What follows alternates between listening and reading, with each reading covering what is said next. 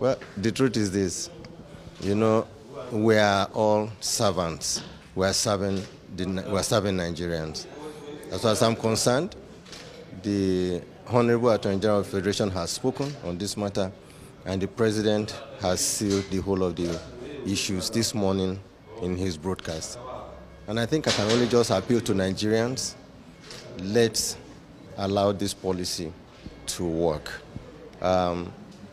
This policy is one policy that goes to solve the problem of reducing corruption and illicit financial flows. This policy goes to resolve some of the problems in the economy. This policy also goes to reducing the level of insecurity in the country. So these three issues, which are the tripod of this administration's policy, are all embedded in this policy. We should just allow it to work. We keep saying this.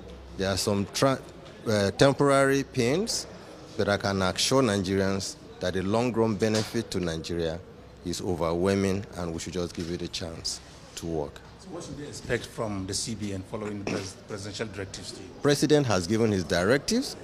I have met with about 15 banks this morning, and we've given them directives about how they should make all the old 200 Naira notes available, effective today. And I can assure Nigerians that this will help to reduce the pains. We meet with the bankers at least once daily to get feedback and the rest of them. And I think we should just allow this policy work. The pains, temporary pains, are regrettable, but I can assure Nigerians that it will be well. Thank you.